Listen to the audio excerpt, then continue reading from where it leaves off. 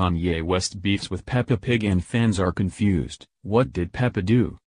It all started with a Pitchfork review and led to an Instagram post that left millions of Kanye West fans confused. Inside Ye's beef with Peppa Pig. And to think it all started with a Pitchfork review. After British animated Piglet, musician extraordinaire Peppa Pig's debut album edged out Kanye West's astronomically hyped Epic Donda as their preferred album, 6.5 to 6.0, fans gleefully mimed the decision. In the reviews, written by Peyton Thomas and Dylan Green, respectively, Pitchfork called Peppa's album charming, while noting Kanye's album was barely finished and came with a lot of baggage. After the initial reviews went viral on Twitter, Peppa herself made a hilariously snarky comment on September 1st, writing Peppa didn't need to host listening parties in Mercedes-Benz Stadium to get that point. The clever diss invoked the increasingly lavish listening parties Kanye threw for the album over the summer while he spent a fortune to live in the stadium. At one of the parties, Kim Kardashian famously took the stage in a now iconic Balenciaga wedding dress, when it looked like perhaps the duo might still rekindle. However, on Saturday the beef escalated to a new level after Kanye himself brought Peppa's name into the growing list of celebrities he's gone on tirades against on Instagram. In Peppa's esteemed company? Take a deep breath. Taylor Swift, Kid Cudi, Billie Eilish, Drake, Corey Gamble, his cousin, Black History Month, and of course, Pete Davidson.